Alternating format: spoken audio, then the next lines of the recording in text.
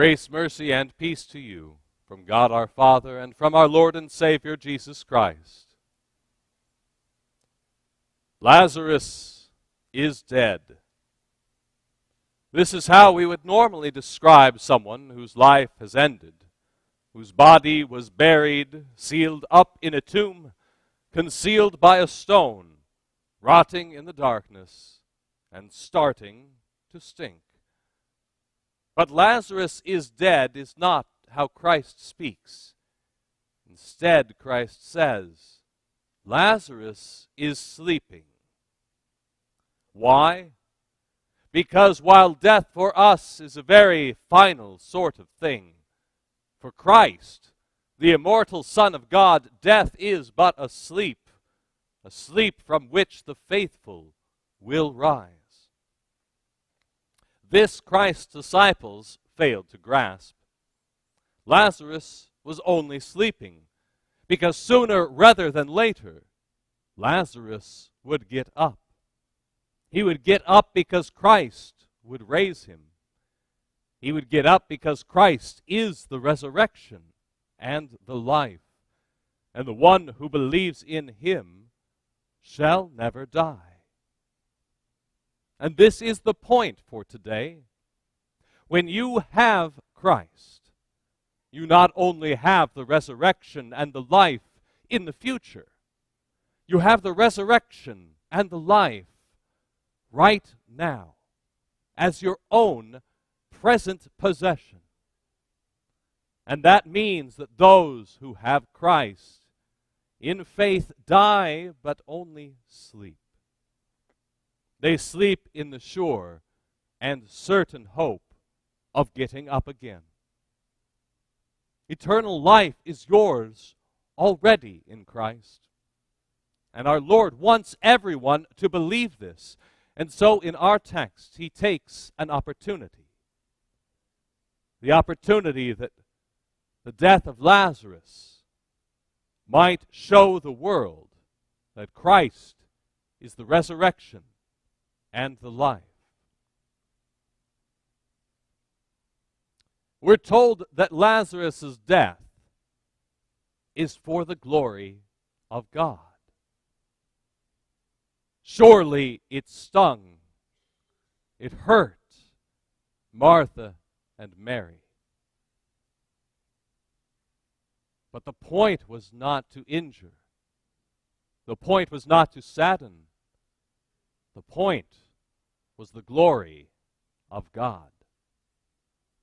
Now, when Christ hears the news about Lazarus' illness, he stays put in Bethany for 2 days. There's no mistaking that Lazarus is dead. Jesus knows this. He doesn't get up.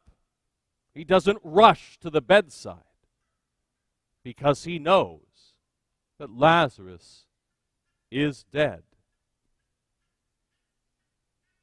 And Christ allowed Lazarus to die that all might see the glory of God, and especially that all might believe. He delays for the sake of his disciples and for the sake of you, that you might believe. But this journey is not without danger. For the last time that Christ was in Judea, the Jews sought to stone him. And one can almost sense a kind of smile, a smirk on the face of Christ when he says, "Let us go to him."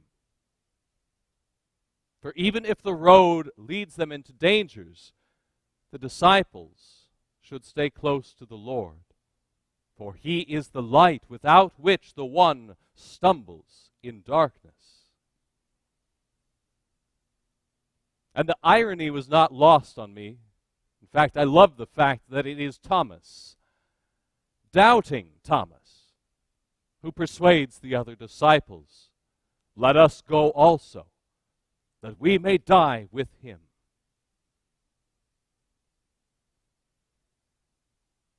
Now Christ gets to Bethany, and Martha approaches him.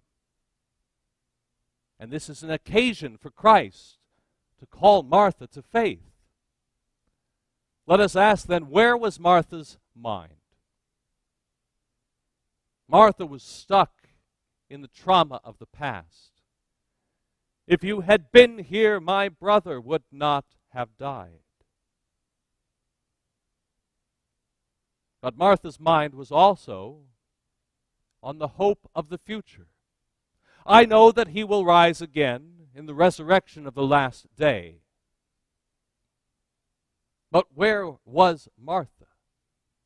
She was anywhere but right there.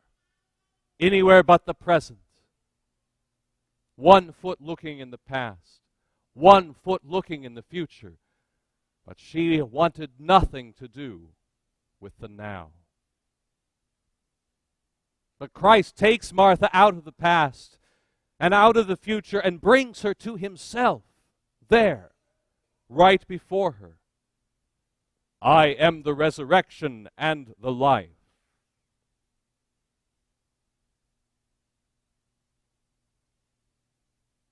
Martha's confession to him,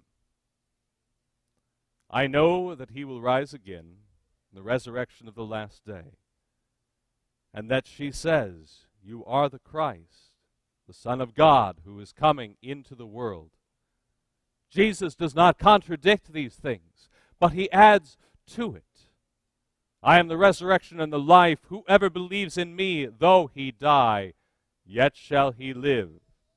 And whoever lives and believes in me shall never die. Do you believe this? To believe in him is to live forever and not die.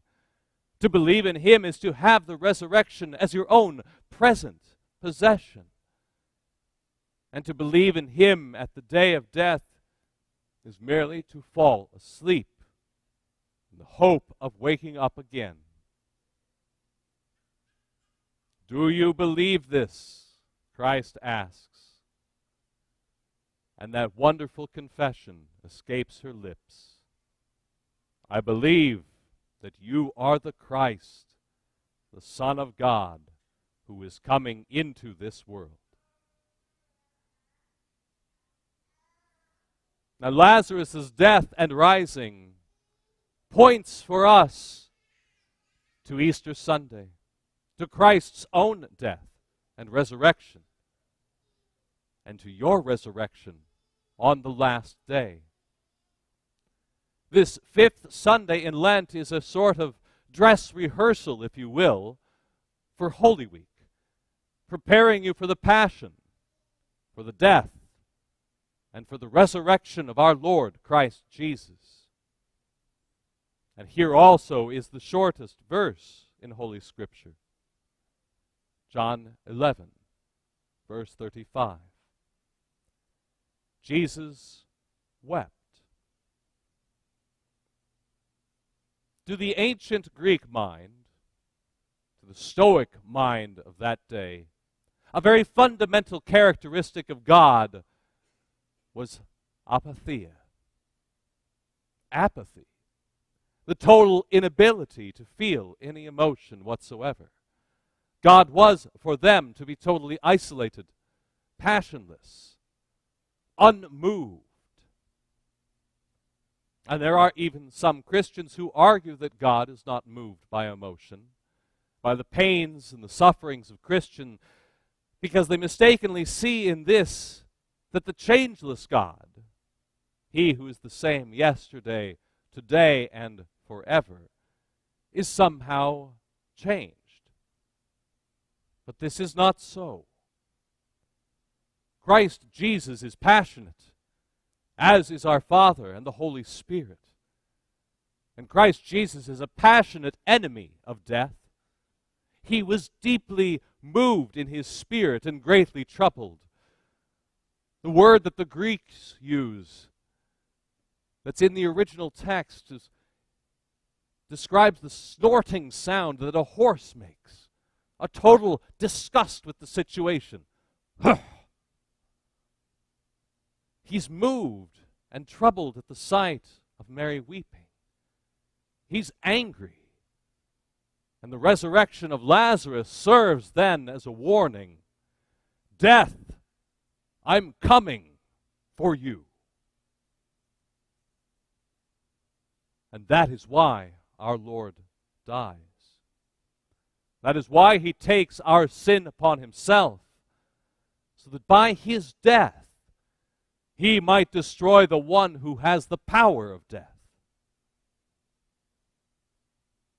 Since therefore the children share in flesh and blood, he himself likewise partook of the same things, that through death he might destroy the one who has the power of death, that is, the devil, and deliver all who through fear of death were subject to lifelong slavery. So writes St. Paul in his letter to the Hebrews. Death has no more power over Christ.